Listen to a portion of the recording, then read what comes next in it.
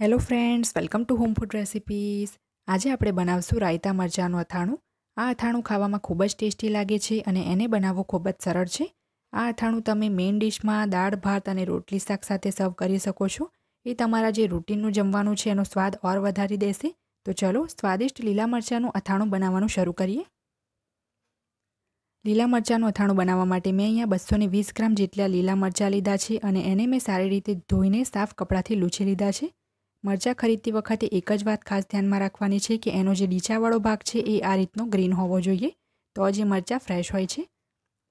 અહીંયા મેં આ રીતના લાંબા મરચાં લીધા છે જે થોડાક તીખા હોય છે। જો તમારે એકદમ પહોળા વઢવાણી મરચાં આવે એ લેવા હોય તો પણ લઈ શકો છો। હવે આનો આગળનો ડીચાવાળો ભાગ કાપીને આપણે વચ્ચેથી એને 3 ટુકડામાં કાપી લેવાના છે અને એ પછી આપણે એને આ રીતની લાંબી લાંબી સ્લીટ લગાવી દઈશું। જો તમારે આ મરચાંને 3 ભાગમાં કાપીને વચ્ચેથી ફક્ત એક જ સ્લીટ લગાવવો હોય તો પણ તમે લગાવી શકો છો, નહીં તો પછી આ રીતે મારી જેમ પતલી પતલી સ્લીટમાં પણ તમે એને કટ કરી શકો છો। બધા જ મરચાંને આપણે આ જ રીતે કાપીને રેડી કરી લેવાના છે।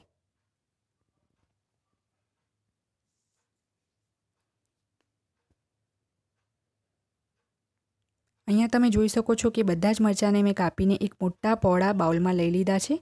હવે આપણે આની અંદર 1 ચમચી જેટલી હળદર નાખીશું, 1.5 મોટી ચમચી જેટલું આપણે આની અંદર મીઠું નાખીશું। 1.5 ટેબલસ્પૂન જેટલું આ મીઠું છે અને હવે આપણે આની અંદર 1 ટેબલસ્પૂન જેટલો લીંબુનો રસ નાખીશું। બધું હવે આપણે સરસ રીતે મિક્સ કરી લેવાનું છે। મિક્સ કર્યા પછી આપણે આને ઢાંકીને 2 થી 3 કલાક માટે એમ જ રહેવા દઈશું, જેથી મરચાંમાંથી બધું જ પાણી નીકળી જાય। જો તમને ચમચીથી મિક્સ કરતા ના ફાવે તો આ રીતે તમે એને ઉછાળીને પણ મિક્સ કરી શકો છો। હવે આપણે આની ઉપર એક પ્લેટ ઢાંકી દઈશું અને 2 કલાક માટે આપણે એને એમ જ રહેવા દઈશું।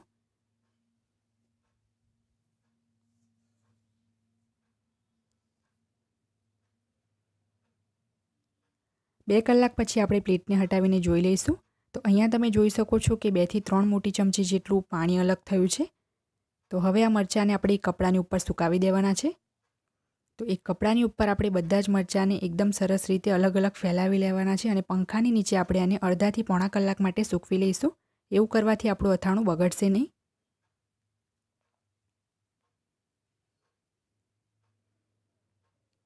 અડધો કલાક પછી તમે જોઈ શકો છો કે બધા જ મરચાં આપણા સરસ રીતે સુકાઈ ગયા છે। હવે આપણે આને એક બાઉલમાં લઈ લઈએ। મરચાંને એક બાઉલમાં મેં લઈ લીધા છે અને હવે આપણે અથાણું બનાવીશું।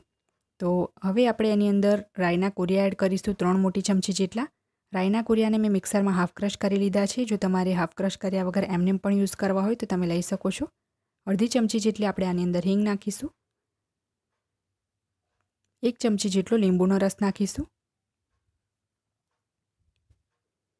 અને 1/4 કપ જેટલું તેલ મેં ગરમ કર્યા પછી એને થોડુંક હુંફાળું ઠંડુ થવા દીધું હતું એ એડ કરી દઈશું। અહીંયા મેં બધું જ તેલ એડ નથી કર્યું, 1 ચમચી જેટલું મેં તેલ એમ જ રહેવા દીધું છે। હવે બધું આપણે સરસ રીતે મિક્સ કરી લઈશું।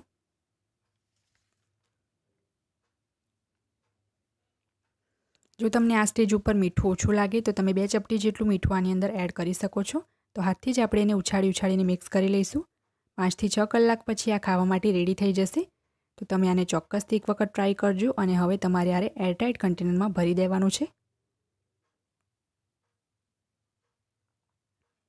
ફ્રેન્ડ્સ, આપણું રાયતા મરચાંનું અથાણું બનીને તૈયાર છે। તમે આને વધારે ક્વોન્ટિટીમાં બનાવીને એરટાઇટ કાચની બરણીમાં ભરીને ફ્રીજમાં પૂરા 1 મહિના સુધી અને બહાર રૂમ ટેમ્પરેચર પર 10 થી 12 દિવસ સુધી રાખી શકો છો।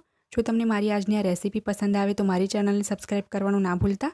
જો તમારે મારો આ જ વિડીયો હિન્દીમાં જોવો હોય તો એની પણ મેં લિંક નીચે ડિસ્ક્રિપ્શન બોક્સમાં આપી દીધી છે। તો મળીએ નેક્સ્ટ વિડીયોમાં, ત્યાં સુધી આવજો।